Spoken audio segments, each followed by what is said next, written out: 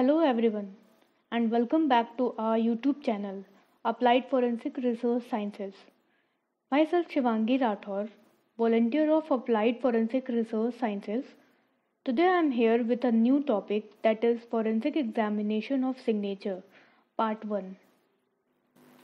Before starting our topic, the content which we will be covering in this video are Introduction, what is signature, some typical signature examination questions, classes of signature, basic principle of handwriting or signature, authentic and forged signature, signature, individual or class evidence, identification of signature, equipments, significance of signature analysis, and the last, references. So let's start with introduction. Firstly, we will discuss about the term graphology. What is graphology? Graphology is the analysis of physical characteristics and patterns of handwriting and signature, claiming to be able to identify the writer, indicating the psychological state at the time of writing, or evaluating personality characteristics. People think handwriting analysis is like voodoo or tea leaves. It's not. It's body movement from your brain. It's very logical. Handwritten notes can keep track your daily to-dos or your gratitude list, but the way you form and space your letters can also reveal a lot about who you are, at least according to graphology or handwriting analysis. Understanding of the term graphology, we need to learn about what is signature. Signature is a combined result of cumulative effect of a number of factors such as muscular control, coordination, health, age, frequency of writing, temperature, etc. Signatures serve as means of identification and are typically used in the course of business to authorize financial transactions or even establish the legality of important documents. Let us discuss about types of signature. There are several types of signature, but few are listed here with their examples. The first one is strike-through signature, in which the first letter having a stroke. Second, track-back signature, in which the last letter having track-back movement. Third, extra stroke in signature, in which we will see that each letter having a special stroke. Fourth, extremely big first letter, in which the first letter size is extremely big in comparison to other letters. Fifth, a straight signature, in which you can see the straight movement of the signature. Sixth, a small signature. The whole signature size is very small. Seventh, camouflage signature. It is also known as illegible signature, in which make some attention-seeking strokes. The people simply camouflage the signature by circling the initial letters.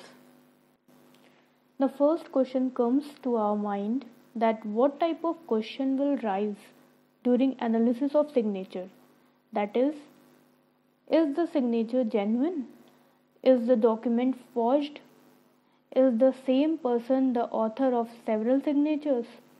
Did someone guide a person's hand as well was signed? Did the doctor come back later and alter the signature? Did the signer of the document also initial the changes? What is written under the crossed out portion of the signature? Was the signature written on the date indicated? Are there erasers on the signatures? Are there alteration and obliteration on the signature? What was originally written or signed before the alteration or under the alteration? Next is classes of signature. Signature is classified into 4 classes. First one is formal signature, which is basically used on wills and other documents. Second one is informal signature, which is basically used in routine documents and personal correspondence. Third one is careless scribble, which are basically seen in credit cards, mail deliveries, autographs, or hotel registration forms. Fourth one is autographs, which are usually used by celebrities. So let's understand the basic principle of handwriting or signature. No two skilled writers exhibit identical signature features. Every person has a range of natural variation to his or her signature. No two writer can exceed his or her skill level. That is, it would not be possible for marginally literate person who has only learned to produce very basic hand printed letters to execute perfectly formed, highly skilled cursive writing. Let's discuss about the term authentic signature. It is the combination of writing characters which are consistent with natural conditions surrounding the signed document. These characters are totally incompatible with the state of mind of forger. The genuine signature reveals lack of attention of the writing process. Authentic writers has no fear of being accused as a forger does. He writes freely and subconsciously because he has been signing his signature for years. As we know about the authentic signature, we will discuss here about the characteristic of authentic signature are as follows. Written rapidly, have rhythm when written by experienced writer with proper health, may miss certain informations, introduce certain other forms, end stroke flourish, the ending of letter are generally smooth, natural free flowing appearance. Next is forged signature. Forgery in a strict sense is a legal term and its use as a conclusion should probably be avoided by the question document examiner. The signature which are practiced illegally or not genuine are termed as forged signature. And the characteristics of the forged signature are appearance of being slowly written, lack of rhythm, and generally individuality, unnatural appearance, appearance of being drawn attention towards formation of letters, general indication of non-genuine signature may include blunt starts and stops, pen lifts and hesitation, tremor, patching, etc. Now, types of forgery. Forgeries are categorized into 5 types. First, simple forgery, in which the forger does not imitate the signature of the other person, but he simply signs his own signature without any imitation. Second, traced forgery. Here the forger traces the original signature on the other document. Third, simulated or freehand forgery. The forger practices the genuine signature and tries to imitate the same signature on the other document. Lifted forgery. Here tape is used to lift off a signature, then place it on another document. Transplanted forgery. It is usually done on the stamps. Here are some examples of forgeries which is done by me. First one is tape lifting forgery, in which tape is used to lift off a signature then place it on another document. Second one is hand-free forgery.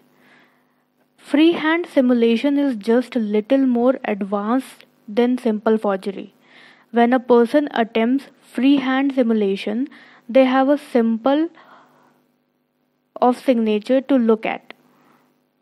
Here I try to recreate the shape and the styling of the signature and we compare it. Third, traced forgery. When a signature is copied by using tracing method, a person will attempt to reproduce the most obvious or prominent feature of a signature. Here I can try to reproduce it. We can easily compare it and find evidence of document forgery for tracing by tracing. As you all know, in previous uploaded video, the topic truth serum test, in that the question is, who is the father of truth serum? And the options are Robert House, B. Raman Joseph, C. Ramesh Nayak, D. None of the above. And the correct answer is Robert House. We have also given the correct answer in the description box. Thank you. Now, at the end, it's time to MCQ. Let us check how much you learn about the signature analysis. So the question is, which of the following characteristic of genuine signature or authentic signature as opposed to forged signature? And the options are A. Unnatural pen lifts, B. Pen stroke with tapering ends, C. Pen stroke with blunt ends, D. Pen stroke with slant ends. And do post the correct answer in your comment section to know what is the correct answer. Thank you for watching. If you like the video content and want to know more interesting facts about signature analysis, stay tuned with our YouTube channel. We will continue it on our next video. If you find video informative, do like, share and subscribe our channel. And don't forget to press the bell icon for our latest upcoming video. Thank you.